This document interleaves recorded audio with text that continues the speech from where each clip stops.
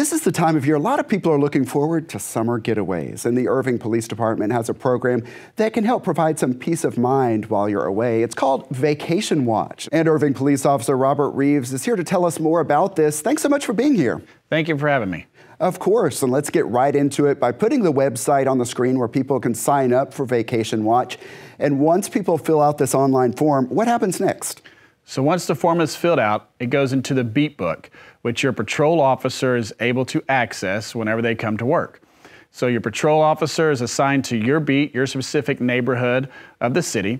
That officer, in responding to regular calls for service, looks into that beat book, sees which vacation watches are active, and then goes around to those residences and checks on those residents. And officers also make a follow-up call upon return. What's the idea behind that? So the follow-up call is to try to see how successful, make sure you were not a victim of a crime. Some of the things that we want to remind everybody of before you go on vacation, though, is do not advertise that you're on vacation or that you're leaving or what date that you're leaving.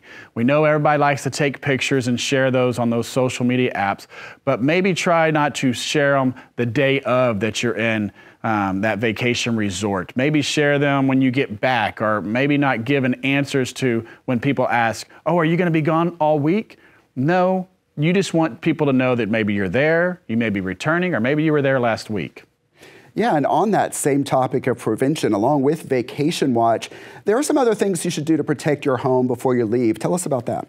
Correct. So if you get a daily newspaper delivery, you want to put that on hold. You don't want a bunch of newspapers collecting at your front doors, because that advertises to that criminal that may be driving down your street that no one has been at your house recently.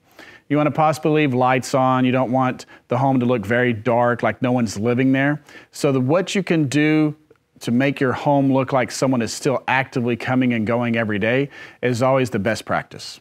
Officer Robert Reeves, important information for the summertime. Thanks so much for coming in. Thank you.